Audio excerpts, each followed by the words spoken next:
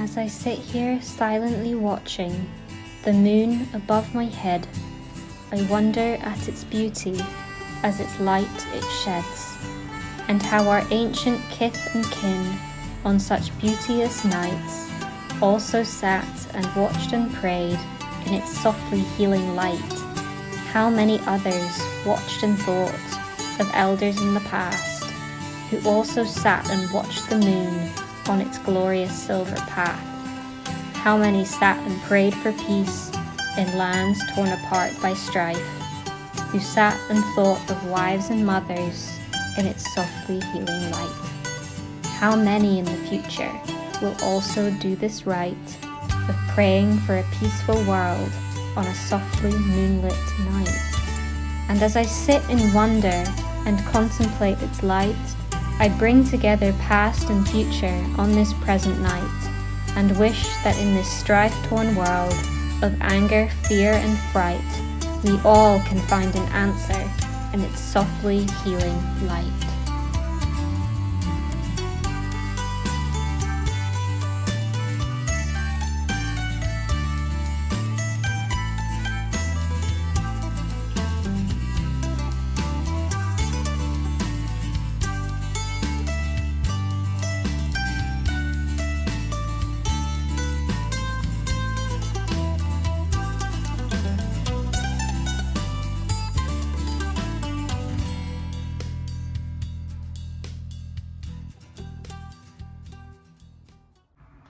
Hello and welcome back to the Ancestral Craft podcast.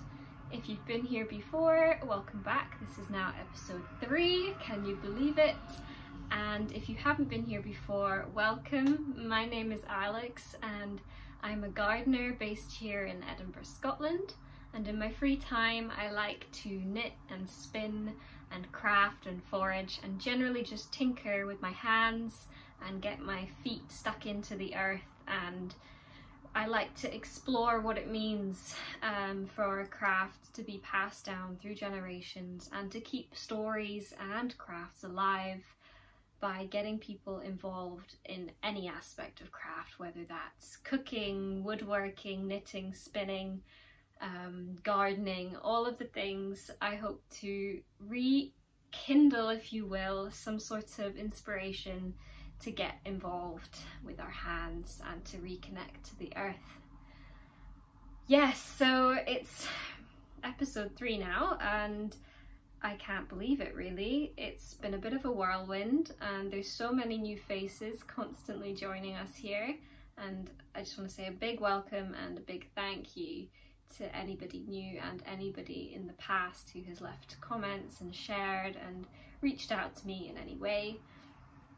And a big thank you to my Patreons who have given me so much support, which I'll get into later, but a big thank you to absolutely everyone. We've been having such fun over on Patreon, posting content for everybody and getting them involved in some of the deeper aspects with tutorials and full moon readings and all this kind of thing.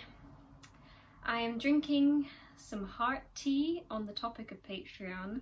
This is a herbal blend that I created and I recorded a tutorial on how to make it and about all the components, and that is available if anybody is interested. And yes, it includes rose, which is our herb of the month. So if you're interested in joining me on Patreon, then please do. I'd like to say it's a lot of fun, but I'm completely biased. But yes, what we do is I give you a herb of the month and a craft of the month. I also record monthly foraging / forest walk videos introducing you to the native plants that grow around me. I also record an instructional video for my berry tier members every month, and last month we explored pine needle basket making, which we made and I recorded a tutorial for that, and this month was a tutorial for how to make a heart herbal blend. So yes, it's a lot of content and I share recipes, seasonal things, what I'm working on, just little behind the scenes things as well. and yeah, I wouldn't be able to do this without them, because it allows me to take a day off a month to just really focus on my crafts and my podcast and things like that. So yes, please do consider joining me on Patreon. You'd be more than welcome, and you can join our little community where we're just heart friends, and we connect and we get to chat, and it's really special. So thank you to everybody who's supporting me.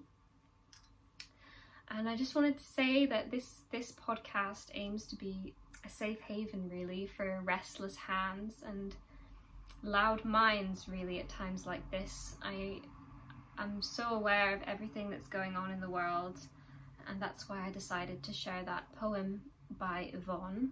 I can't remember her last name, maybe I wrote that down.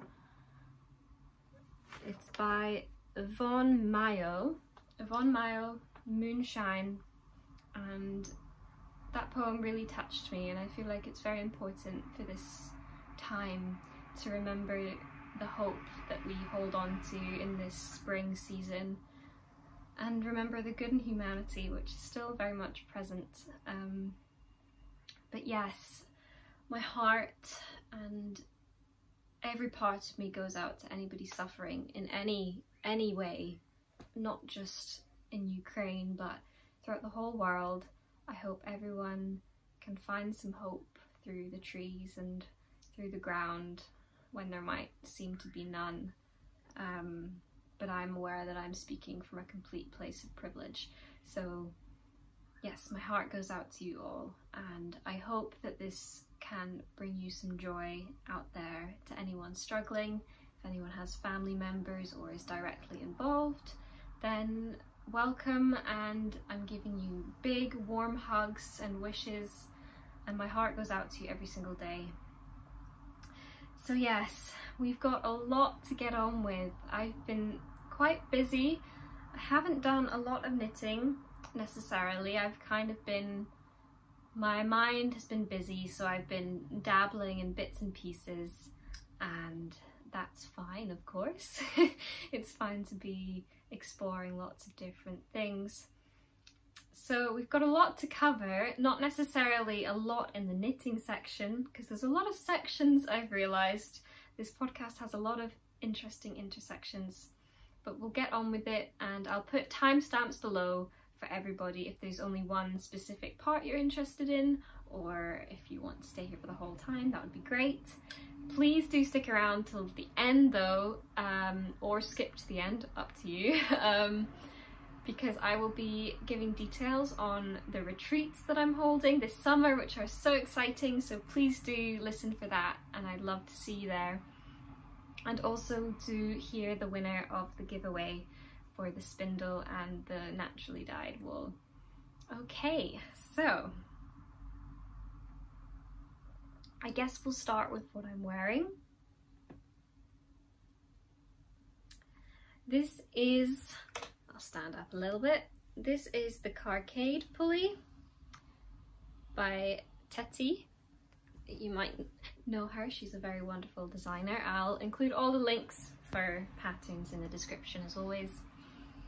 And this is a 4-ply jumper, and it's got lateral braids across the yoke, and it has, well, the pattern doesn't have bell sleeves, but I added bell sleeves, and it's a cropped length jumper with, I don't know what this technique is called, but it's where you carry your floats across the front of the work as opposed to on the back.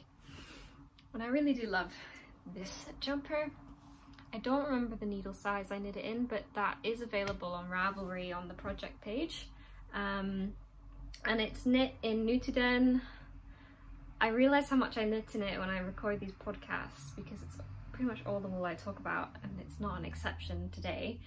But this is their Oxalis colourway, and this is from, I think, last year, early last year sometime, maybe June-ish. And it's a beautiful browny red. It's a lot more red in person, but it's like Oxalis. yeah, it's a very apt colour name, and I added some lateral braids on the sleeve as well. Yeah, and I really love this one, it's very comfy. I'm also wearing some socks, which I'm not quite sure how I meant to show you, but I'll give it a go. I'm wearing, there we go, there's a sock. Need to get on my yoga. This is the Vapor Socks by Helen Stewart, and these are lacework socks. I don't know how well you can see that, but I'm trying my best. And they're knit in Annabelle Williams 4-ply. She's a natural dyer based in the UK somewhere. I want to say England.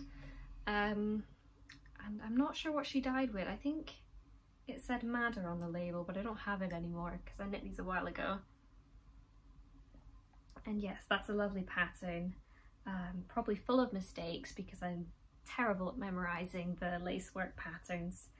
But yeah, that was the last pair of socks I really made, and I haven't made any in a while. But yeah, I really do love those. I love the colour because they're green. What a surprise. So yeah, what have I been up to? Like I say, I've been very busy on Patreon, recording extra content there. Been very busy gardening. It's that time of year where things are just building and building, and you go from having, you know, enough work to having too much. So it can be really easy to overwork yourself and to burn yourself out, which is actually what I did. I haven't taken any time off work other than a week at Christmas since I started working as a full-time gardener in July of last year, because I'm a bit of a workaholic. But I've taken 3 days off, which is how I'm recording this podcast because I wouldn't have had time otherwise. But yes, I've taken some time off to recharge, to finish up some projects or to knit some more, and to regather my thoughts, get re-inspired, connect to the earth as it's been the spring equinox. I had a lovely, lovely walk to Arthur's Seat, which is an old volcanic rock structure in the middle of Edinburgh. It's a beautiful, beautiful sight. So I climbed up there to see sunrise at 5 AM, I think, on the spring equinox, and that was so precious.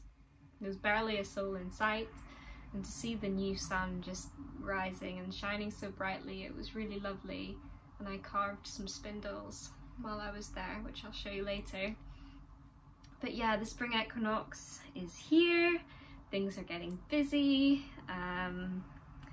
So yeah, it seems like only yesterday that I was recording in bulk content over on Patreon where we crafted St. Bridget's crosses, and I'll insert a picture of one of the crosses that my Patreons sent me a picture of that they made.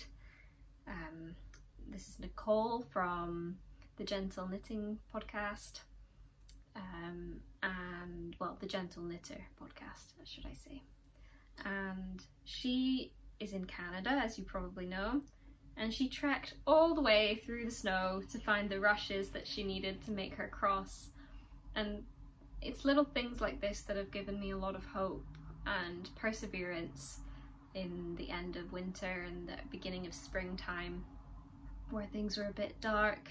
I just thought of Nicole trekking through the snow looking for these plants buried and going through that effort to greet in spring, even though it was very unspring where she was. So that made me very happy. So thank you, Nicole, for sharing that. It was really, really wonderful to see. So yeah, that's pretty much what I've been up to. I've been busy planning retreats and doing content with Heal Scotland, which, like I say, I'll talk about later. But yeah, I've just been little bits and pieces all over the place. So yeah, we'll probably just get right into it now. And I'm going to start with knitting because that's what most of you are here for. And then if you want to stick around for the other content, you can. But it is sort of knitting related, the other stuff, so I do recommend it, but you don't have to if you don't want to. So I'll start with a work in progress that I've been working on since last time. And this is a long project, but I'm having a lot of fun. And this is the Ancestral jumper by Wenche Rold, a Norwegian designer. And this is inspired by an old Swedish folk pattern. Looks like it could fit me, but it is actually quite a bit bigger. And this is for my partner, Philip. And it's been up and down. It's had its moments. I had to re-knit it. I started it at Christmas time and I got to about here. Then I got home and he came back from Sweden and I tried it on and he said it was fine, but it really wasn't. It was too tight. So I ripped it back and started again, went up a size, and then made it to here, and then I knit to there, and then realized I'd made a mistake in the pattern work, had to rip it back and then started again. And it's still got some issues. I started the neckband, but I didn't like it. It's like a double folded neckband, but it doesn't have you do any decreases and it's not ribbed, so it's very bulky and loose. So I'm gonna rip that out and maybe just make up my own neckband that I think looks better. But this is knit in the round up until the shoulder seams, and then you have to kind of cast the front neck off, and then, well, you put the stitches on hold, then you knit these bits, because this is steeked, you knit around back and forth the shoulder stitches, and then just as you're nearly done you cast the back stitches off onto some scrap yarn, and then you do the same for this side, and then you have to seam the shoulders together. This doesn't make any sense, and trust me, when I was reading the pattern it didn't make much more sense, so I'm sorry, you'll just have to struggle along with me here. That's the back. It looks pretty much the same as the front. It is lovely, and now that I'm holding it up on camera it really does show up quite well. So the neck band is steeked, so are the armholes. See, I'll put a picture of the steek because I hand stitched it because I didn't really want to faff on with my sewing machine, to be honest, because I thought it would just get caught and it would be a mess. But I just hand stitched the reinforcement, and there's one stitch, there's one steek stitch down here, so you've got no room for error. And this is actually my first time steeking something, so I was terrified about cutting my knitting because I knew if I messed it up I'd have to redo all of the colour work, which I wasn't thrilled by because it's just been a long project. So I've got the body done, minus the neckband, which I'll redo, and I've got the sleeves to go. I cast on a sleeve last night. Wow, I've got a cuff, not got that much. And this is knit with Ullcentrum, which is a Swedish wool. Where is it from? I want to say Öland. I think that's what it is. And he chose the colours Stone Grey and Anthracite. And this is a fingering weight wool. I think they describe it as sport, but it's a fingering weight wool. Don't know if you can see. And it's lovely, it's really lovely. It's very rustic, but when it knits up it's soft, it's not too scratchy, and it's really great for colour work and the steeking because it's quite sticky. So yeah, that's where I am with this. It's been quite hard to understand the pattern. I don't know if that's because I'm new to all this type of construction. I feel like the way this is constructed is quite old-fashioned, not in a bad way, just in a I've never done that before and I've never seamed anything let me see if I can show you this seam up close. That's the shoulder seam here, which isn't perfectly matched up, but it's close enough. So yeah, I've been working on that. And I've been working on this pretty religiously because I want to get this done really soon. It's going to be too late for him to wear it this year because it is warming up. But I like to knit on winter wear all year round. I don't really like to wear knitwear in the summer, and instead of not knitting in the summer, I just knit for winter, which is fine for me. It's not for everybody, but I like to prepare for the colder months. So yeah, this is the, I don't know if I said, the Ancestral. Yeah, I did say that, I just remembered. This is the Ancestral by Venke Rold. And yeah, it's coming along, it's nearly done. I'm gonna aim to get this done in the next few weeks and give it to him, but I'm very happy with that. So my next finished object are the Moorland mitts by Tanya Barley. And these are knit in Nutiden in their transparent colourway. I will get them on like this. And they are really, really lovely and cozy and warm. And these are the very first pair of mittens that I've successfully made, because I've almost made mittens about 3 times before this and then just never finished them because I wasn't loving them, I guess, or they weren't turning out right, or I just had a bit of a mitten curse and I could never finish a pair. But here they are, my very first pair of mittens, and I love them and I've been wearing them a lot. And it's really beautiful yarn, and they're very, very easy to make. I was a bit intimidated by the texture work on the front, but it was so well explained. The pattern has diagrams on how to make these little, I want to say bobbles, I guess they're sorts of bobbles, and yeah, they were really fun and really quick to knit. They're knit up on 4mm needles. I don't know what that is in US size, but 4mm. So that makes it super quick because the yarn is held double, so you get quite a chunky fabric. And I really love them, and I've been wearing them a lot. And I've been trying to get everybody else to love mittens as much as I do. But alas, it hasn't happened. So the second finished object I have, well, I think this is the only one other than the Moorland mitts, are another pair of mittens, because I got a bit hooked on the mitten train and I wanted to make more. And there was a test call put out by Fox and Wolf Knitting Designs for a pair of mittens called the Bramble Mittens, and I love them a lot. I keep picking up my tea and never drinking it. These are the Bramble Mittens, and these are very special because I knit them in my handspun. And I have one skein left of the handspun that I used. So here we are.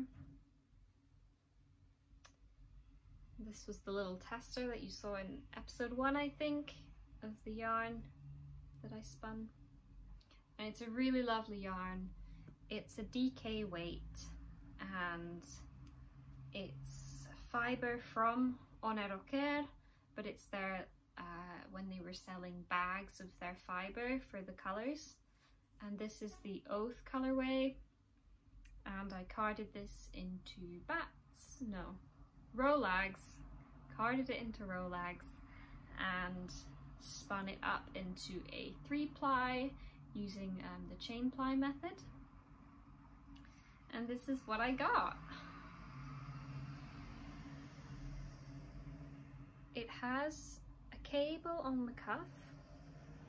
So what you do is you knit the cable. It's knit this way, so you're knitting a band of the cable, and then you pick up your stitches along the edge of it, and then you knit vertically. And yeah, it's an interesting construction. I've never made a mitten this way with the thumb on like the front of, so it's on the front instead of increases for the side. So these ones have the thumb on the side and these ones have it on the front. And I think I prefer it on the side personally.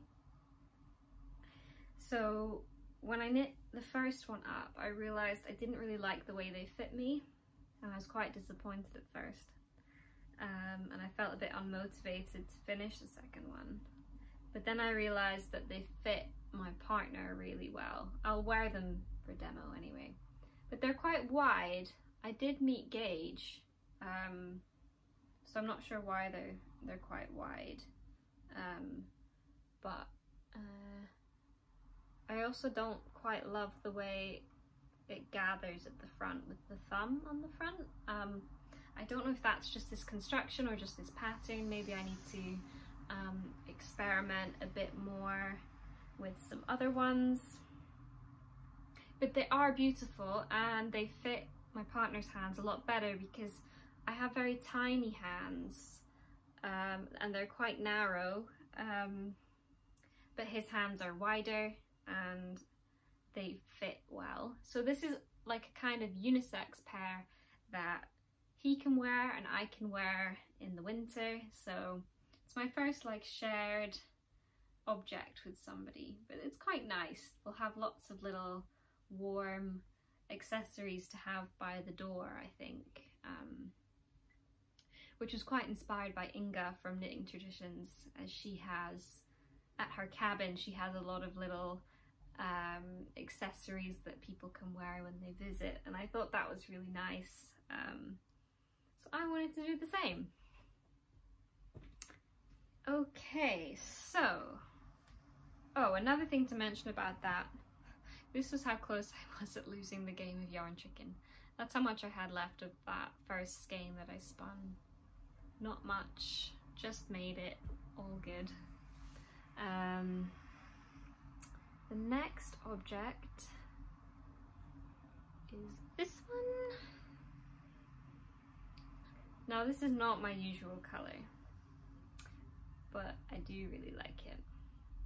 This is the, how do you say it now? Because it's not said the way you think it is. This is the Hechwa, I want to say, pattern by, what's her name? Frida Uskap? Frida Uskap.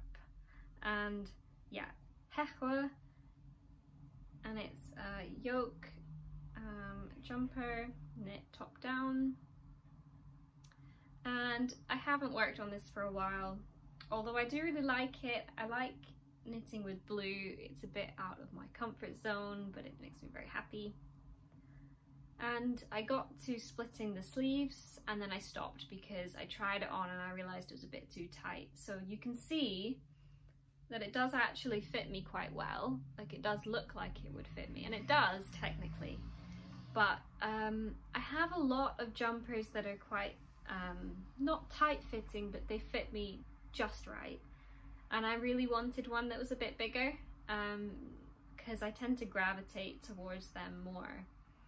So I'm gonna rip this back and I'm going to knit the next size up. But this is also knit in Nutiden, and I've been using scraps that I had from other projects. This one isn't a scrap, I have a jumper weight, jumper quantity, sorry, of this blue. And the colour work is very subtle, it doesn't show up very well, but I love subtle changes in colour because for me they're the colours that I see in nature that kind of catch my eye. I see colours that are so subtle and you might not notice them, but when you get up close you can really see. That's what I love. So this blue, I should have written down the names. I don't remember what the blue is. This like grey blue here, I don't know what this one is either because it was just a little sample that they send sometimes in their packages. Sometimes they'll just send you with your order like a tiny bit of another one, maybe if they've got extra. This one is Offering of Trees, and this peach is Between Petals, and the like the neutral whitish colour is Transparent, so that's the same colour. It's what I had left over from these. And yeah, I do actually really like the colours, but I just haven't finished it because of the size. But I will finish this after I've done the Aftensol jumper for Philip. I will finish this one, I promise.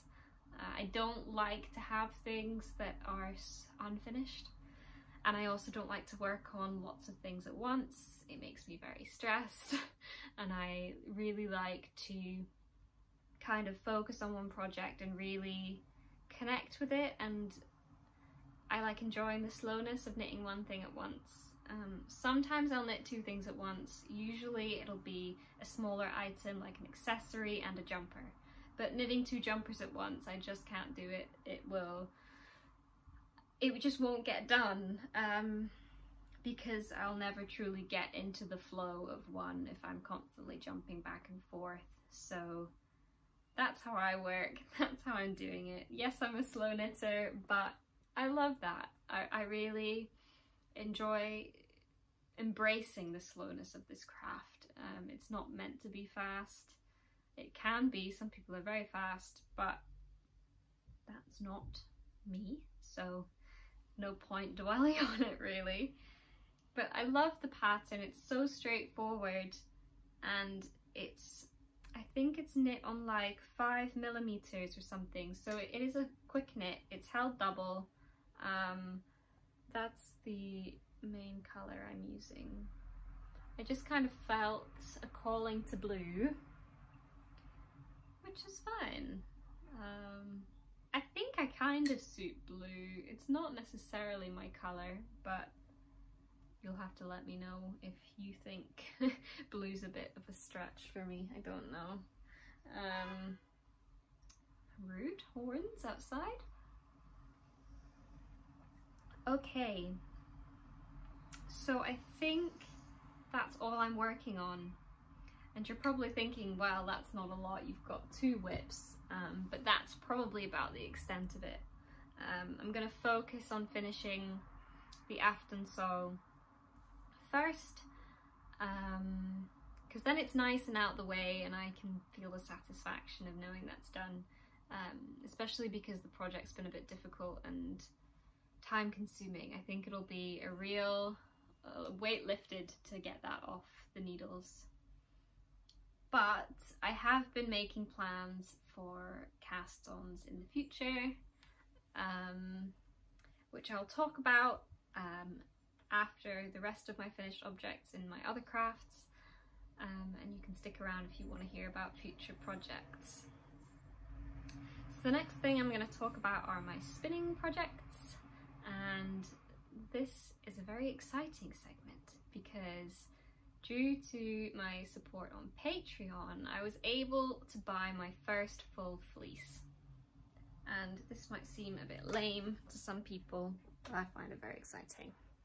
So I've been really in the spinning mood, and I've been finding it quite fun. This is one of the first skeins I spun. I'm trying to get through the fibre stash that I have, and one of the fibres I have is black cheviot, and this was a 50-gram packet of raw fleece that I got from Perth Yarn Festival last year, and it's from the Hawkshaw Sheep company, and they will be at the Scottish Wool Producers Showcase on the 2nd of April, which I'm going to, which is very exciting. But yeah, this is black cheviot, and this is just a natural colour. And you can see it's got beautiful greys and browns. It's a beautiful wool. And this is just a 4-ply. By that I mean fingering weight, I think is what you'd call it, but it's actually 2 plies, which can be a bit confusing. But it's 2 singles spun together. Let's see if I can get a good... I'll insert some videos or pictures as a close-up, but it's a relatively thin yarn. And I've been really inspired by the Kia's Board podcast, the lovely Kia. She's been spinning a lot of her stash, and it's inspired me to do the same. And she's knitting these lovely socks for her husband with very natural shades that she's spun on her drop spindle, and I just love that. I've been getting a lot more drop spindle love in my life, and I've been using them more because sometimes it's just nice to not use your spinning wheel and just to really be slow with it. But that's one skein that I spun. The other skein I spun is from fibre that I had from John Arbin. I bought this fibre when I was first starting out spinning, and it is alpaca and polworth, so it's a wool and alpaca wool blend, and this is in the color cappuccino, and this is very soft. You can see it's just very drapey, and that's because of the alpaca content. And this is a DK weight, and I haven't decided what to make with it yet. I wanted to make a headband, but it's very close to my hair color, so I'm not sure if that would look very good.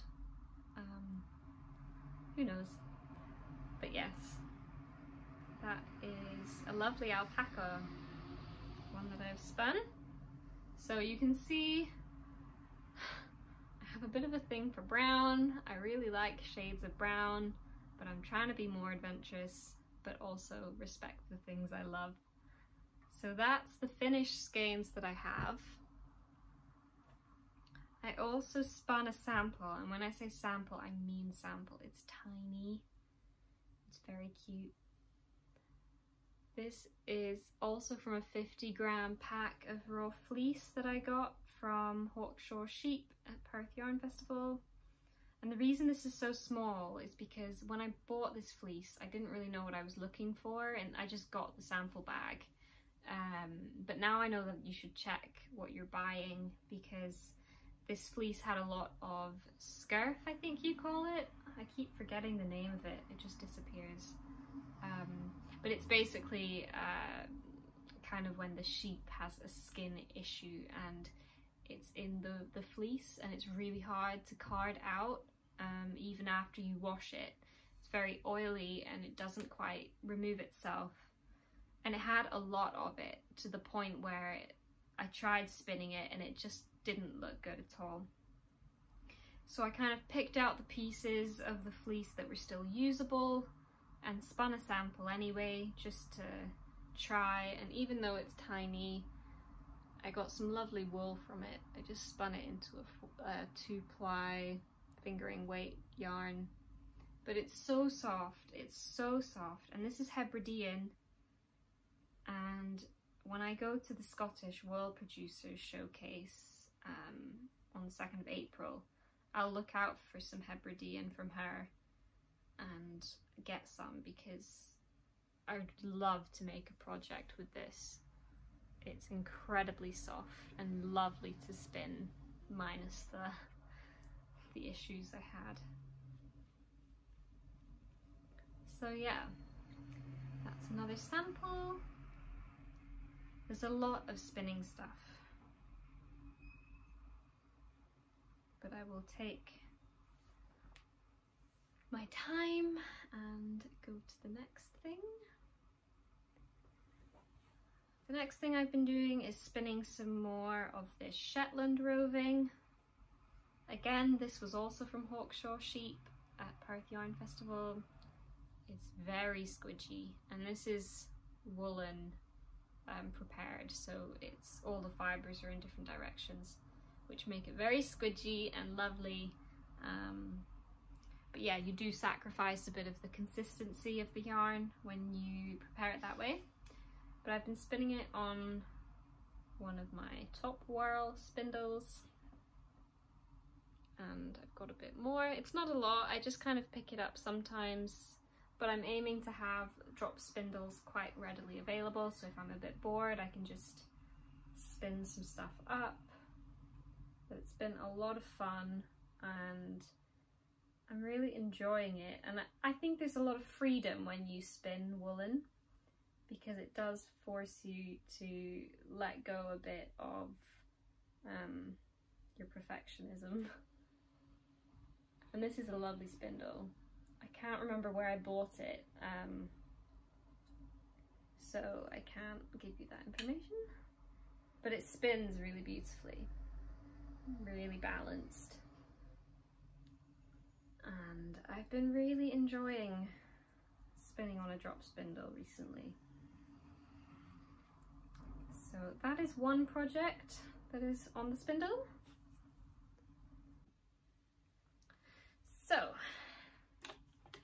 I decided to try my hand at some whittling, so wood carving, and I didn't really know where to start because this is not something I have any skill with whatsoever, and I remember being quite bad at woodwork in school, to be honest. I remember making a pair of bookends and I made them backwards, so it didn't really look very good, but I tried. I'd always tried with craft in school, but woodwork was something that just completely evaded me. So I asked my partner's friend, Linus, for some advice on what knife to get or what wood I should use, etc. And he told me to get a brand of knife called Morakniv, I think is how you say it. I don't know. It's Swedish. And if Philip was here, he'd joke that everything well made is Swedish. But so I got a little whittling knife, and that looks a bit threatening, so I won't show you that for too much longer. But it's a really lovely knife, very sturdy, and I used two types of wood. The first one I tried was hazel. So hazel wood is very distinctive.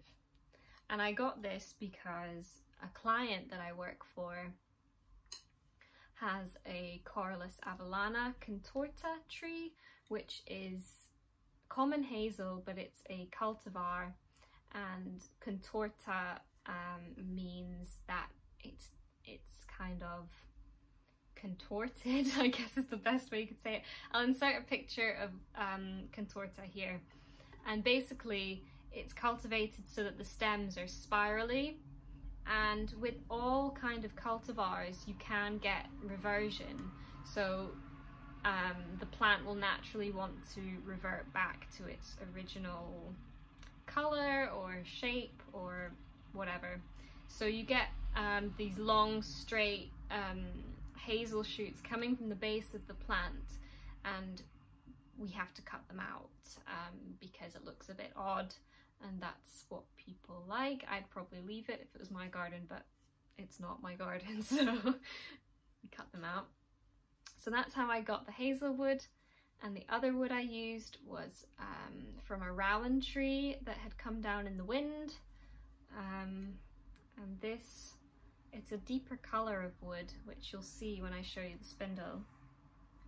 And I started with the hazel wood because I thought it'd be easier because it was fresh, so there was still a lot of moisture in the wood, which made it quite easy to cut. And I'm spinning some Shetland on it. This is just white natural Shetland wool that I got from, I think it's Wish You Were Here, a bit of a sheep pun there. And I made a Jalgan spindle, which is the Scottish spindle. So I carved this. It's not beautiful. Well, I think it is because I'm biased, and I think, yeah, I don't want to say I don't like it. I do love it. And it has a crossbar at the bottom and a notch at the top, so you can do your half hitch. And I've been spinning up the Shetland wool here. and it's really lovely. And it spins quite well. I was worried because I know when you carve your own spindles, if you don't get the center of gravity right, it just doesn't spin. But this one actually spins quite well. It's a bit rocky, but for a first attempt, that's not bad. And it spins for quite a while as well, which is ideal. So this is my first hand carved spindle, and it's been very fun to delve into crafting with wood. I think it's really inspiring, people who can do this effortlessly with their hands. It's just, it blows my mind because it's not easy. It really kind of hurts your fingers because you're putting a lot of force into kind of carving it away, and yeah, it just uses a different part of your hand, I feel, and it can get quite tense. But I did it in 2 sittings, this one, and it turned out nice, so I'm happy with that. I'll put that there. And the second one that I made was the one that I made when I was up Arthur's Seat for spring equinox at sunrise. And this is a slightly different spindle. This, I kind of saw pictures of spindles like this online, and I wasn't sure if it was meant for spinning, you know, in the air, or if you could use this to support spindles, so have it on, oh, it's not that easy to do in the air, but spin it on a basin of some sort and draft. I like using it in the air because I find it a lot easier to spin that way. But this is a very nice spindle too. This one isn't as well balanced because there's a natural, I don't know if you can see, but there's a sort of natural curve in the wood. And this one was carved from the Rowland. And yeah, so how I did this is I carved it away first, and then I sanded it down to get rid of the hard edges, which were, you could see on this spindle. And I'll insert pictures so you can see up close. But I sanded it down, and then I put a beeswax wood polish, shows where my brain is, onto it. And I really love how it has this natural variation from the center of the wood back out to the outside of the wood, and it has lovely colors in it. The hazel is quite one note. It's a beautiful white color, but this one has more of a warm tone to it, and this one's really fun. I love spinning with this one, but I haven't done much in it. I just spun this as a sample so you could see how it's used. And yes, I'm trying to think if there's anything else about this. I don't think so, but it was quite simple. I'm not going to record a tutorial because I had no clue what I was doing, and I'm not qualified in any respect to do that. But I did enjoy it. It was very fun, and I think woodwork is something that I want to get better at. I'd love to whittle some more things. I really want to make a spoon, like really badly. It's my new obsession, to the point where I was searching around the tool shed at work, well, at one of my jobs, seeing if we had an axe to chop up some wood, because I have like logs. I can't show you now because it's under the chair and that's really inconvenient, but I have logs, and what I've seen online is people chop it first into like a spoon kind of amount. They don't use a branch, or if they do have a branch, they use an axe to chop the branch in half. So I don't really have the tool I need in order to chop it into a blank, I think they call it. And then they use the axe to kind of get rid of most of the material, which makes sense because the whittling knife is really good for the finer details and taking little bits off. Yeah, I wouldn't want to take a log and then whittle a spoon out of it. I think my hands would be very upset with me. But yes, if I can get a hold of an axe, that's my next project. Or perhaps I'll just, you know, do the sensible thing and order a wooden blank for a spoon, which is just where it's already been cut into the general shape, and then you can just whittle it from that. But I like to do things from scratch, but I might have to just, you know, give in and take the easy way, which is, you know, we'll see.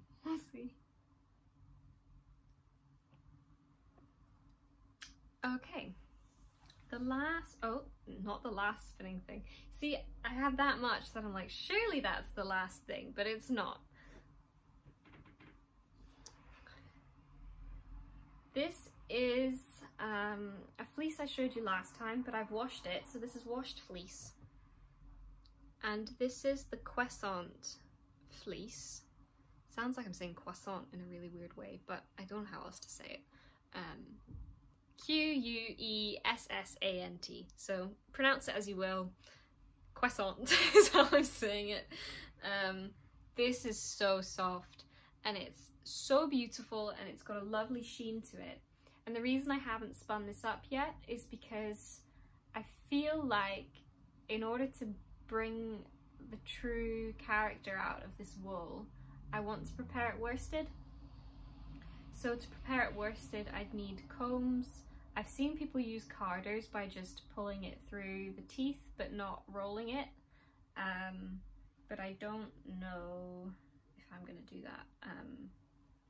I do want some wool combs anyway, because spinning is surely becoming the way I like to do things. I'm quite enjoying spinning things up for projects, having that longer time to be with a project. And I have some projects in the future that I'll be spinning wool for, which I will talk about. But yeah, so if anybody, the reason I'm mentioning this is because if there are any spinners out there who know of some good wool combs, because I've looked online and there's so many varying price points, it's a bit intimidating. So if anyone has any recommendations for wool combs that I can use or order that are easy to access from the UK, then please let me know and I will get some and I can have this for next time. But I really, sometimes wool just gets you, and this is a fleece that I love the colour, I love the tones in it, I just love the feeling of it. Like, I wish you could feel this, it's lovely. This was also from Hawkshaw Sheep, and if I can get more of it I probably would in the future. Okay, last fleece, and it's a big one. So, with the support from Patreon, I was able to buy full fleeces, and I recorded the behind the scenes footage for that for Patreon members on how I washed it, how I sorted it, how I combed it, etc. And this is what I have. This is a quarter of the fleece rolled up, and I bound it together just for storage. There is a lot of it, and I have another fleece, so I got two fleeces, which is fine. This is Borare fleece, which is a Scottish Island breed, so it's quite rare. It's unimproved for meat production and wool production, so it's a very rustic, long haired sheep, and it's beautiful, isn't it? It's really lovely. And I'll insert some pictures of what it looks like, because I have some close-up pictures. I feel like I just want to be a cat, you know, when cats do that when they're trying to get comfy. I do that when I'm like holding my fleece. yeah, so this is the natural white kind of colorway, and I have spun up some samples.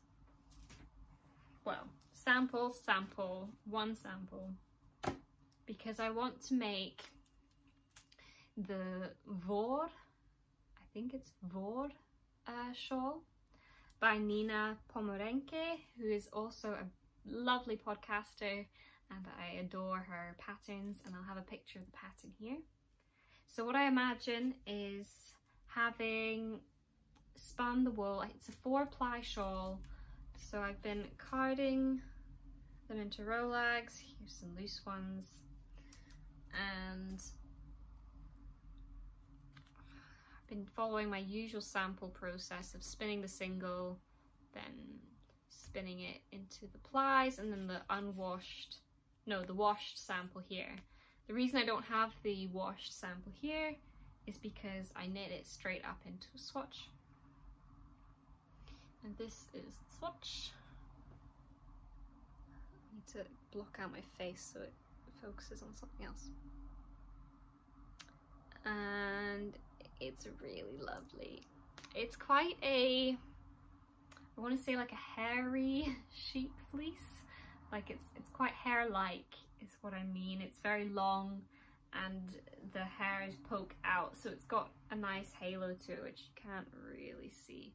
I'll try to get a close-up, but yeah. I spun that up into a sample, and I got gauge for the shawl.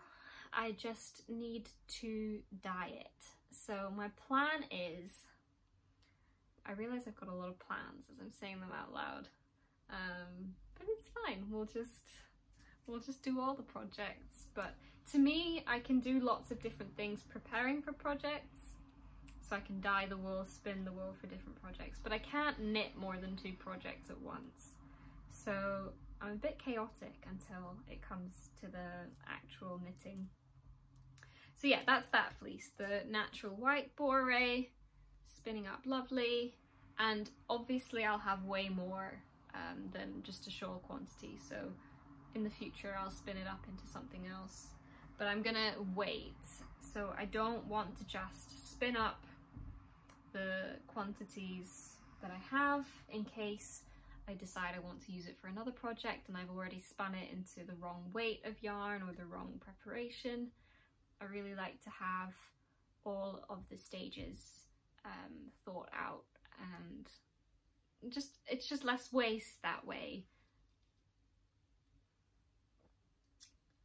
And I should mention that these fleeces are from the Island Farm Shop,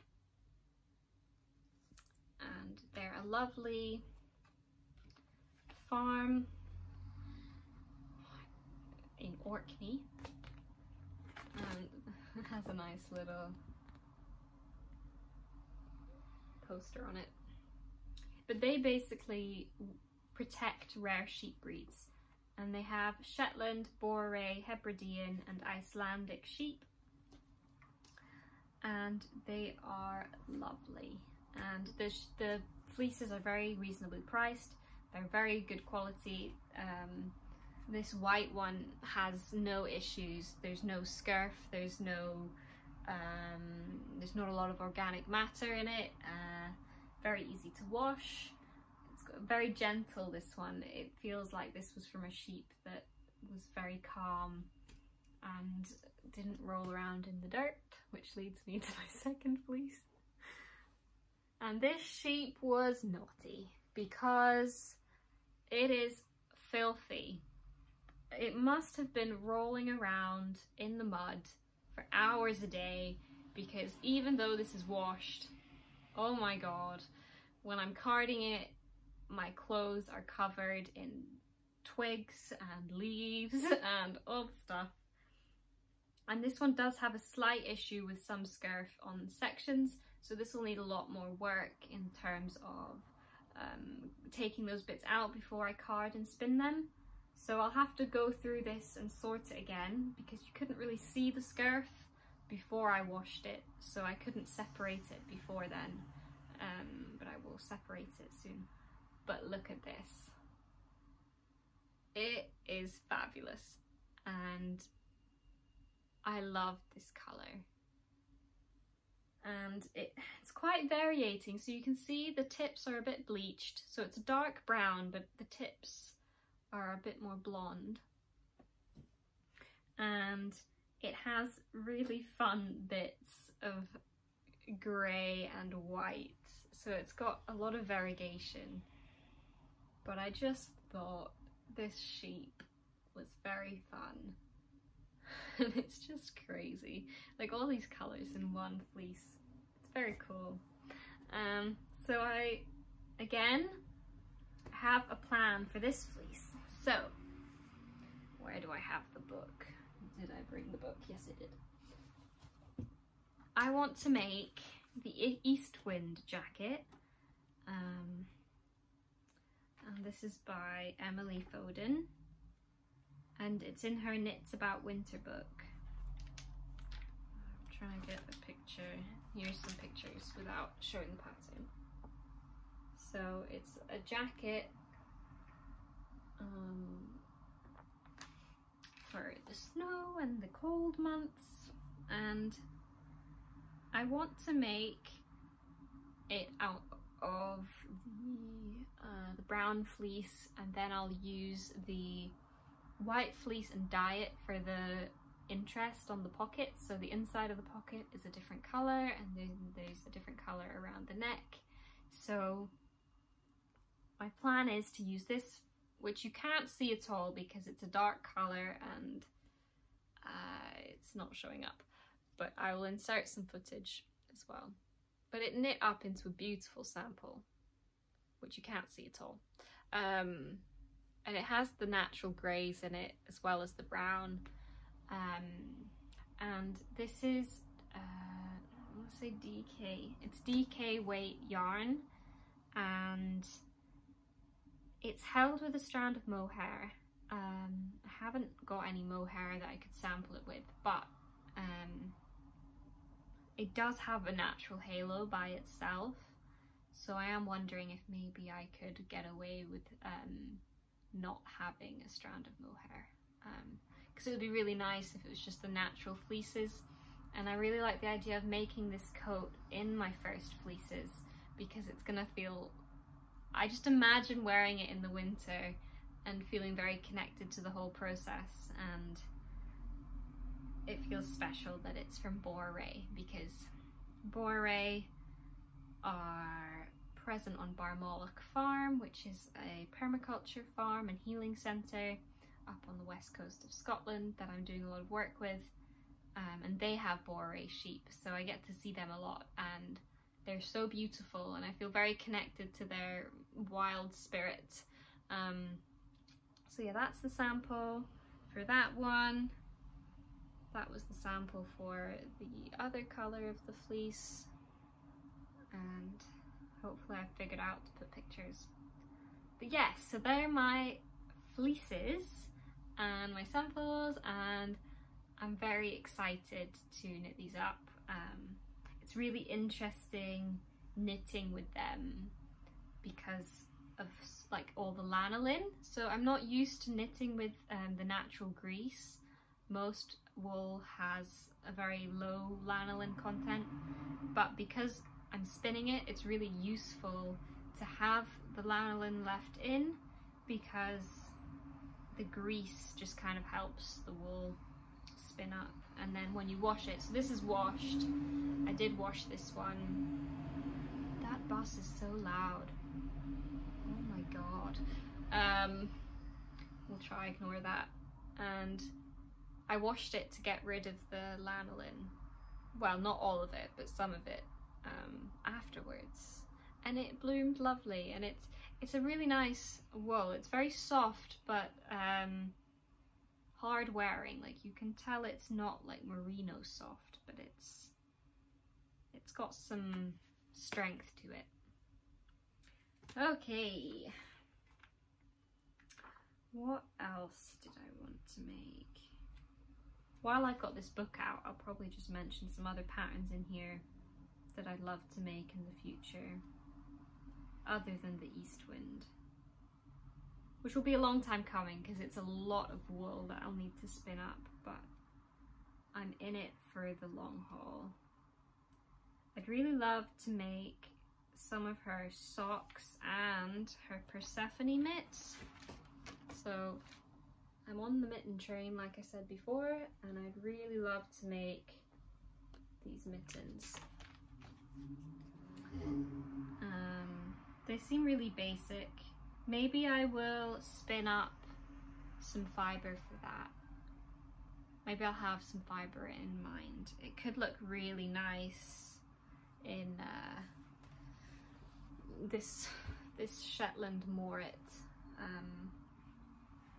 I think it would look quite nice for this pattern. We'll see. I have a lot of time to change my mind. And I will. I know I will. And then I also want to make, I want to make everything in this book, to be fair, but the ones that I'm prioritizing are her socks as well. So she has lovely sock patterns in here, and I'd like to make some more socks because I haven't in a while and I really miss it. I do like socks. So I will work on choosing the pairs, and I'd love to make some hand spun socks. That would be a little bit more thought would have to be put into it to make the socks really strong, but I'm hoping that I'll figure it out. And maybe I'll do what Kia's doing. She's making these socks for her husband, like I say, and they're very they're using a lot of scraps and their color work. She just makes it up, and I love her creativity. She just loves to use things up and be creative, and she's never constricted to patterns or any of this. She just makes it work, and that's just a testament to how amazing her knitting skills are. Yeah, okay. Knitting, spinning, check. The spinning section was quite long, so if you're not into spinning, I'm sorry. The next thing is basketry. So I've been making some more pine needle baskets, and I recorded this, like I say, for Patreon.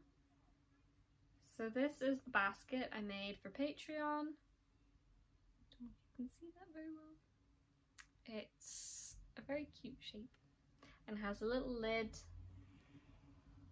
that we made. And yes, so that was available for berry level tier. Berry tier, I don't need to say level tier. Berry tier members have access to an instructional video a month, and the pine needle basket was last month. So if you want stuff like that in the future, I would recommend joining my Patreon. I don't have time really to record this in my free time, and that's why I use Patreon, because that way the money they give me allows me to take a couple of days off work a month, and I can work on content like this instead, which is very fun, and I'm very grateful to be able to do that. So yes, that's the first little basket. The second little basket is more of a bowl. I'm using this to hold some little bits and bobs. This is just quite a simple one, and then I have the stacking stitch here, and then on the rim I did a decorative border. And this just has my weaving shuttle, my very poor first attempt at tablet weaving, which I will show you if I can remember which way is the right way. So I used Jameson's for this, just some scraps I had to try out my inkle loom, and actually it doesn't look as bad on camera. It looks worse in person. And it was just a very simple pattern. I don't remember what the pattern was called, but I followed a YouTube tutorial on how to do it. The tensioning's all weird, but what happened is, you can see this is not the same pattern. is I tried to do this while listening to podcasts or watching TV, and I lost track of where I was in the pattern, and I had no idea how I was meant to be able to tell which cards I'd just turned and which part I was at, so it didn't sync up. But it was a good first attempt. It was so fun. I will be doing it again. I want to make one with my plant dyed yarns. I want to make a very colourful one. This was just, I didn't want to use precious, expensive yarn.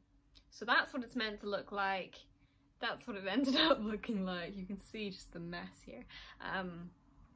But yeah, it was really fun, and I'm gonna do it again in the future. I just need to find some time for that. But I do think tablet weaving is in my future. I love the process of it. It feels very cool. And I have these cards, which I got on Etsy. They're very beautiful wooden cards. And yes, that's what I've been storing in this little bowl. So yes, baskets, check.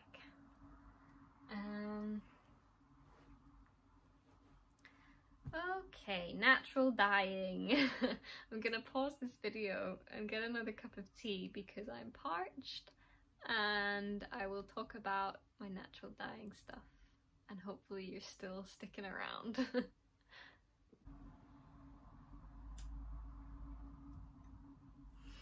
Okay, natural dyeing. First ones that I've been doing, so I've been collecting a lot of plant material from work as always. There's a big stash. I've got eucalyptus leaves, eucalyptus berries, I've got larch cones, I've got some more alder cones. I've got a lot, which I haven't got around to using, but it stores really well, so it doesn't really matter. But the first one I did was using alder cones. So this was the first vat, and this was the second vat. And this is a very lovely colour. It's technically brown again, but it's an interesting brown. It's not a brown I usually wear, and I do quite like it. I'd love if I had a sweater quantity of this, but I don't. It's just the one skein that I got, and this is on Woolly Knit base. I'll either buy stuff from the charity shop, like old cones of wool, or Jameson's cones as well. They're really good. Any basically 4-ply fingering weight yarn is what I'll buy, because that's what I use most, so that's what I dye on. So that was the first vat, and I steeped the cones, and the catkins, sorry, and the cones, so I used both, for about nearly a week, to be honest, because they're quite hard and you want to let a lot of the natural colour come out. And then I boiled it up for a couple hours on like a medium heat, and then I added my wool. And this isn't mordanted, so basically the general rule when you're natural dyeing is if you're using something like twigs, cones, bark, things like that, wooden things, so the plant produces a lot of tannins in that type of material, so tannins help the colour stick to the wool, so you don't need a mordant. So that's the first one. Then I added this skein just to use up. There wasn't much dye left at that point, so I just dipped it in here, which is, it isn't white for sure. There is colour to it. Let me get you this one. You can see there is colour to that. But yeah, they're lovely. The next one I did was from Berberis. So Berberis is a plant. This one was Berberis darwinii, and it was something that I pruned at work. Similar story to all the other ones. And This was the first time I used grey wool, and I'm sad that I only used a little bit to try because I loved the colour it turned. But this was it on, what do you call it? Just mordanted white wool. It's yellow, but it's more green, really. It's, I don't know how to describe it. It is green. I don't have anything to compare it to, but when I used grey wool, it turned this colour, and it turned the grey like a beautiful green. And I prefer this colour to this colour. This colour, I have no idea what I'll do with it, but this colour, I do love it, but I only have a little bit. And this is just from a grey fingering weight cone that I got in a charity shop. I think it's Shetland. I don't know because there's not a label. But the person in the charity shop seemed to think it was Shetland. So that is Berberis. And the great thing about natural dyeing is you can just get creative. There's really no wrong way to do it. Just boil up some plants and see what colour you get. As long as you're safe with toxic substances, there's really not much you can do wrong. So that's alder cones, Berberis, and then the next one was onion skins. And these are lovely. I can't believe that people just chuck out their onion skins because this colour is amazing. This is like pumpkin orange. And I'm so inspired by this colour. It's really lovely, and this was just from about half a big pan full of onion skins that I bought. Well, I soaked them for half a week, then I boiled them up in the same way I do usually, and that is what I got. So bright, so bright. And then the second skein that I dipped in still had a lot of colour. So I'll hold up the white again just so you can see. That's 2 skeins, and then the third skein I added iron to the bath. So I dipped it in what was left from these 2, then I added some iron water, and that dulls the colour. In general, iron will darken or dull the colour down. So this is a nice beige, and it just takes away that yellow edge that these have and makes it, it's almost like, I don't know, it's like a soft caramel, like it's really nice. So that's onion skins. So there, all the things that I've naturally dyed. Like I say, I have more material, but I haven't got round to it. But what I do want to do soon is cast on a project using my naturally dyed wool. I've got a big basket full now, but I haven't found the pattern that I want to knit with. So if you have any suggestions of patterns that would work really well with some 4-ply Jameson's Shetland kind of style wool, then put them in the comments. And I will probably cast that on at some point. But I do love these colours together. I could go forever putting colour combinations together because I think all naturally dyed wools just look good together. It's just amazing. So yeah, that's my naturally dyed wool. Okay, so the next thing I wanted to talk about was some cast-ons that I'm thinking about. And there's a few that I want to cast on, and the first one is, so I talked about the Vor shawl, which is one, and if you want to see any of these patterns, they're in my Ravelry queue, which you can see, I believe, if you go on my Ravelry account, which will be in the description. So that shawl is one I want to cast on, and I want to dye that with nettles, the wool that I spin. I want to dye that with nettles to have a nice green shawl with the botanical work on the bottom, which you might have seen when I put the picture in. And in the recent update for Nutiden, I got 600 grams. I don't often buy wool, which people might not think if they know me, but by knitting standards, I don't buy a lot of wool. So in their recent update, they had this colour called Höfta, and they describe it as a grey yellow. And this wool is being very handy recently to show the contrast. So white Höfta, and I love it. I love it. It's like, because it's that grey tone, it's slightly different than what I usually wear, which is like a very warm green. This one's a bit of a cooler green. And I want to knit the Versal. I think it's the Versal, yep. And that pattern is by, what's her name? Albiona McLaughlin, I think is her name. All the description will have the links. But I want to knit the Versal because I really want just a turtleneck, oversized jumper. And I think this is perfect for it.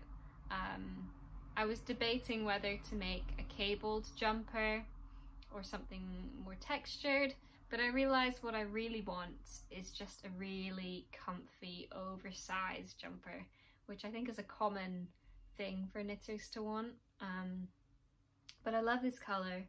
I do think it goes quite well with my skin tone, and I really want to cast this one on, but like I say, 2 at once. I will finish the, whatchamacallit, the Afton Sol first, and then I will cast this one on. I think this will be a nice easy knit because it's just stockinette and increases and decreases and all the other stuff, but in theory it's just stockinette. So that's one thing I really want to cast on in the future. The next thing I want to cast on is the Sidensvans by Frida Uskap. I keep saying Uskap, it's Uskap. Frida Uskap. And that's 2 patterns by her. So she's the designer who made the Hechwe pattern. And she also has a little waistcoat that I really want to make because it uses a lot of Nutiden scraps, which I have. I'll have a picture here of the pattern, but I'd really love a little waistcoat to wear with high-waisted skirts. I think that would be really cute and perfect for autumn, spring weather. So I don't know how I'm gonna decide what order I cast these on in because I hadn't really looked into patterns that I wanted to make until this morning when I was preparing for this episode. So I kind of did a deep dive into my favourites on Ravelry and on other threads, looking for designs that I would like to make, and I went a bit crazy. So now I have 5 things on my list. So yeah, I think the other one is the Steinkrieger by Katrine Hammer Designs. And this one I'm really excited for. So now that I've knit a jumper for Philip, well, nearly knit one. I can't say I've finished it yet. But now that I've nearly finished that one, I really want to cast on another jumper for him. I'm really enjoying making things for my loved ones. It's just really nice. Sometimes you just want to give your love back, and giving people knitwear is very special. And I really want to knit a chunky jumper. And I found the Steinkrieger jumper on Ravelry, and I'll put a picture here. It's I think it's knit on 6mm needles, very large. I'm very excited because it would be really quick. And after this 4-ply fiasco that I've been making, I really want something quick and easy. And I love the design, how it's like the ocean. And it's knit in Alafos Lopi, which is very chunky wool. And so I'm gonna get Alphoslopi, I think, because I'd love to try that wool, and I don't think I could spin anything that chunky. My default spin is just tiny. I struggle to knit, like to spin DK weight, to be honest. I like 4-ply, that's what I like to spin. That's just what happens if I lose concentration. If I have to knit or spin with chunky wool, yeah, it's just not something that comes naturally. I don't know why, it's just the way it is. So I want to use the scraps of this because I'll have some left, I think, after I've knit the hechwe. And yes, what's to say about it? I'll use this, I don't know if you can see in the picture, but there's like a light blue contrast with the dark blue and then the grey main colour. So I'll probably use up this as well as the Alphoslopi, and I'll probably just hold it, I don't know how thick Alphoslopi is, but maybe I'll hold it double or with 3, I don't know, we'll see. So that's another thing I really want to make. I'm feeling super inspired really by knitting at the minute, and even though it's getting warmer, I feel like my inspiration is just getting more really. Like I say, I do love to knit in the summer outside, and I just don't really see the point. Well, I do see the point in knitting summer wear. I guess I just don't tend to wear summer wear knits that often. Maybe it's because I haven't knit any. But I just like to wear dresses and linen and like flowy things in the summer. And that's where I can sew. So I can sew myself clothes in the summer.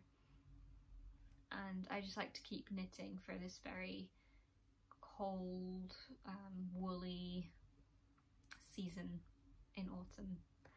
Just brings me a lot of joy. So yeah, I'm gonna cast those on at some point in the next few months. We'll see how fast I am. Probably not very fast. What else? Okay. I have a very short section on acquisitions, and I am going to actually make myself a cup of tea last time, because last time I said I was going to do it, I didn't. I just filled it up with some more water. But I'm going to make a herbal brew with a tea bag that Inga from Knitting Traditions sent me, that I've been waiting to try because the tea bag was so pretty. I didn't want to use it and not document it. So I'm gonna make that herbal tea, take a little break for my voice, and then we'll talk about some acquisitions. See you in a bit. Okay, I'm back with an actual steaming cup of tea because my other one was cold. Yeah, and I like hot tea because I'm just very, I don't know, I'm a naturally cold person even when it's sunny outside, so I have a new cup of tea. And this is some tea that Inga sent me, like I said, and this one, it is in part Norwegian, so give me a minute. I think this is ginger, turmeric, cinnamon, coriander, licorice root, cardamom, and black pepper. The only one I'm not sure on is the one that I thought was turmeric. Don't know if that's handy. But anyway, it's a very sweet tea bag, like I say. Purely because of this part, I really like this little tag. I really wish all my tea bags had that on it. So this segues quite nicely into acquisitions because the lovely Inga sent me some Norwegian wool and some tea bags. And this was because I decided to send her, which she hasn't received yet due to some postal complications, but it is in the post to you. I sent her a handmade mug because in one of her episodes I remember her saying she couldn't find many ceramic handmade mugs in Norway, so we have lots of lovely potters here in Edinburgh. So I sent her a mug and some other things like some tea, and I won't say because I want it to be a surprise for her.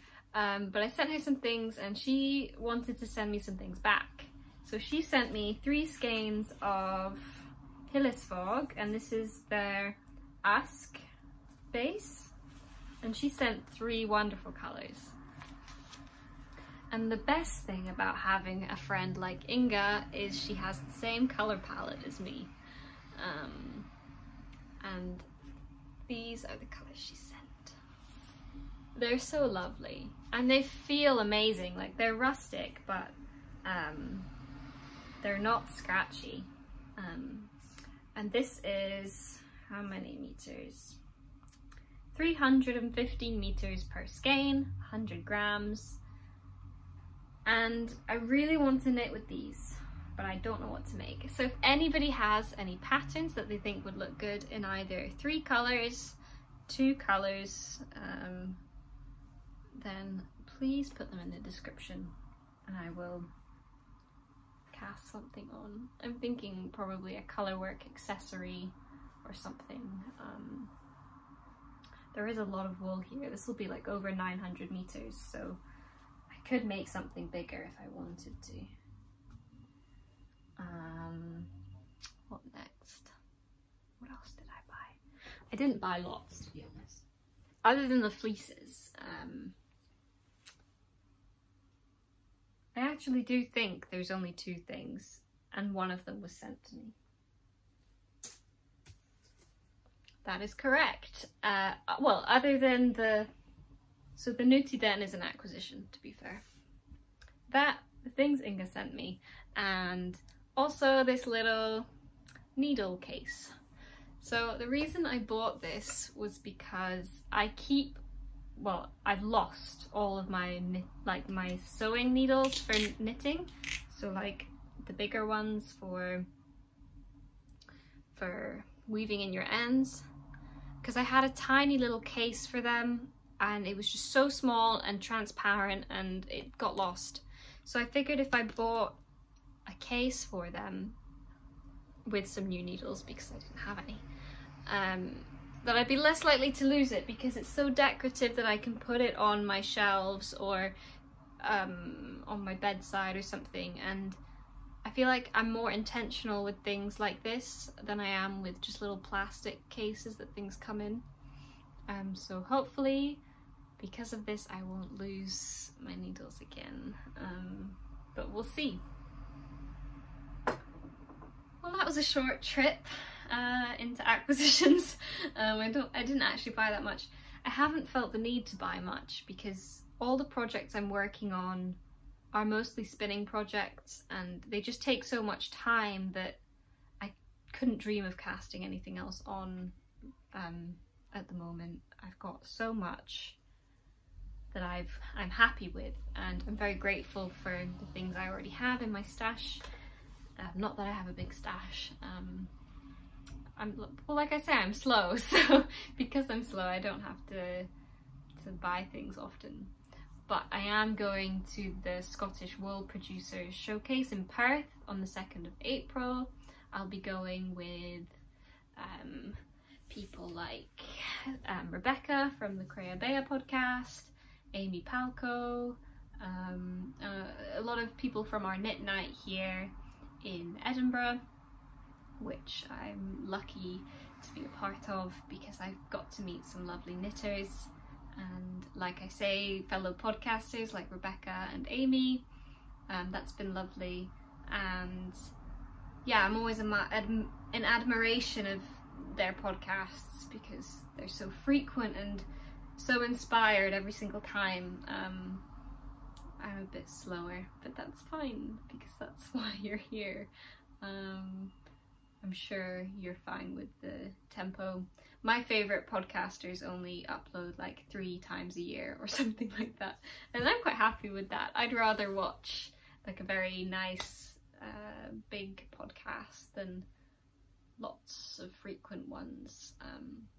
Frankly, you'd be so bored if I did like weekly or fortnightly. I'd be like, hello everyone, all I've got to share is that I've knit 2 more rows on my jumper, and you'd be like, okay, see you next week, and it would be quite boring, I think, for you.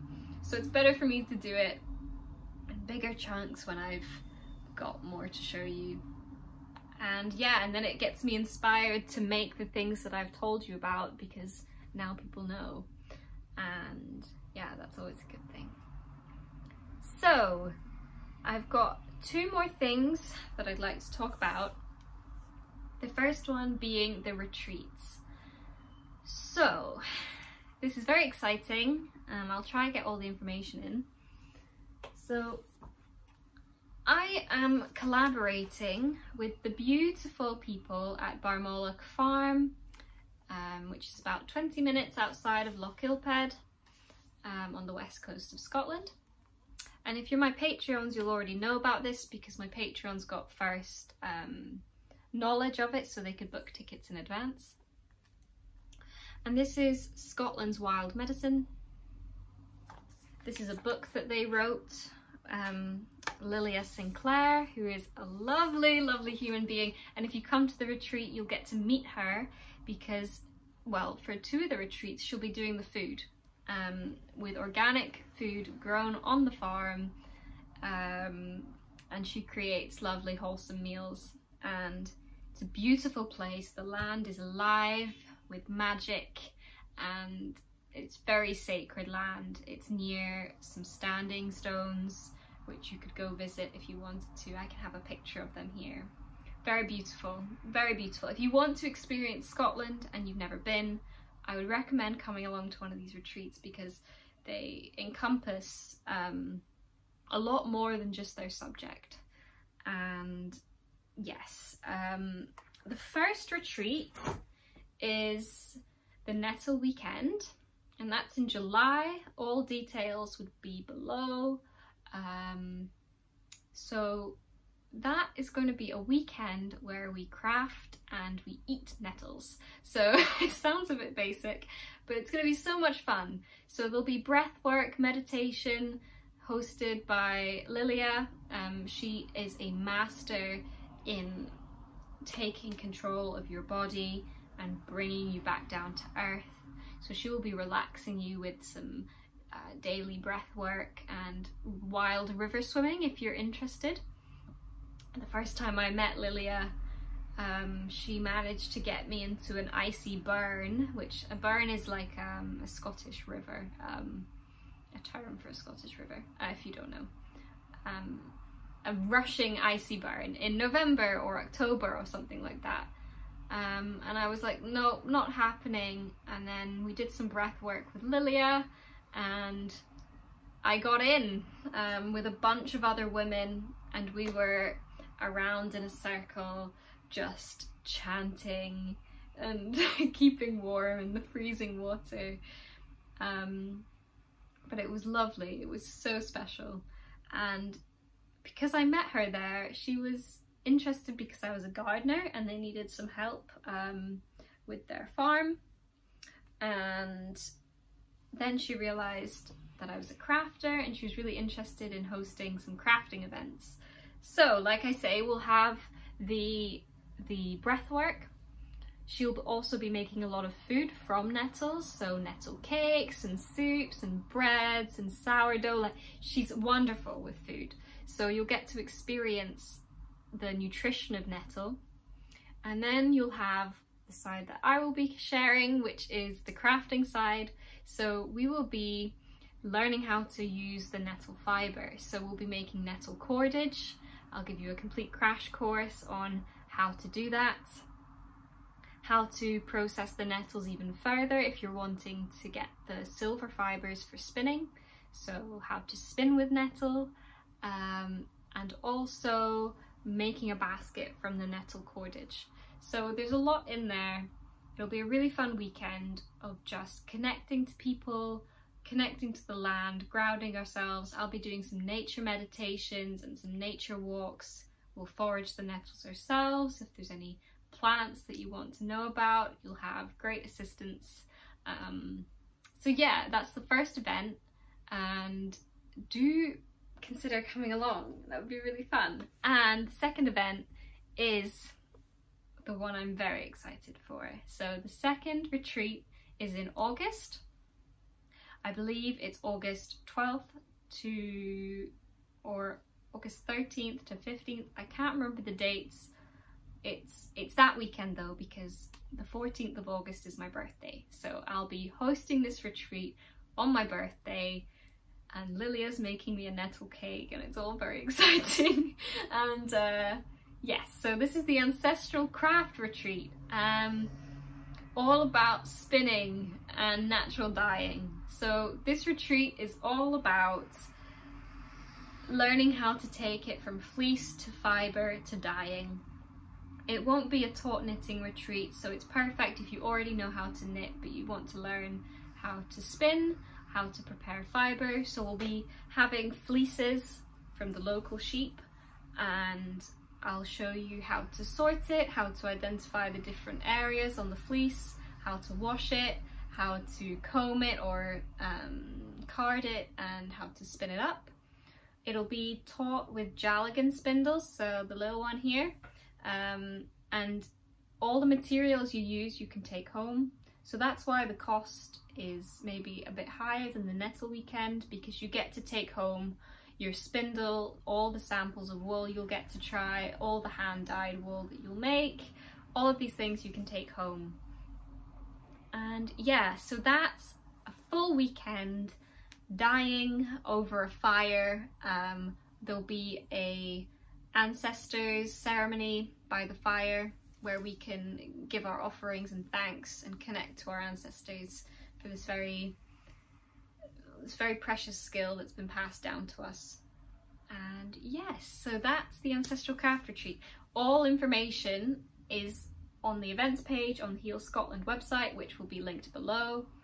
And do get your tickets in fast. There's only 12 places for each event, and that's because of the accommodation. They have beautiful holiday cottages. So please, if you're going to book that, do it sooner rather than later, because there's already some places that are gone. Priority was given to the Patreons. We have a lovely patron who's coming all the way from Belgium. We have more people from the Heal Scotland side of things, where I did a live over on their Facebook page. If you want to see the live we did talking about the events, there's a couple people that have booked from that. So there are only minimal spaces left. So if you want to come, do get on it soon, because the reach on this podcast is a lot bigger than where I've shared it previously. So I hope to see some of you there. That is retreats.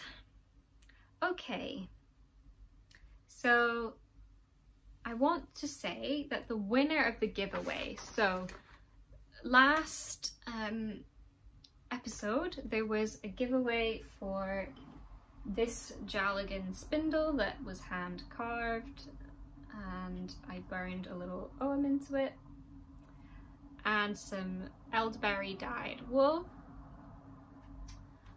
And I did a random comment picker. I'll put the screenshot on the screen so you can see.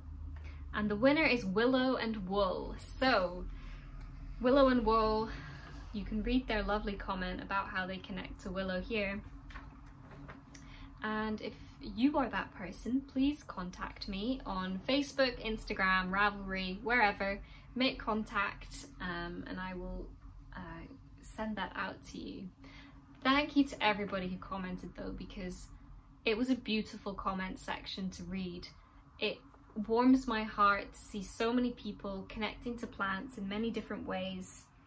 Lots of beautiful personal stories about how they connect to places, to people, to a time, to their childhood, to their ancestors, to their homelands.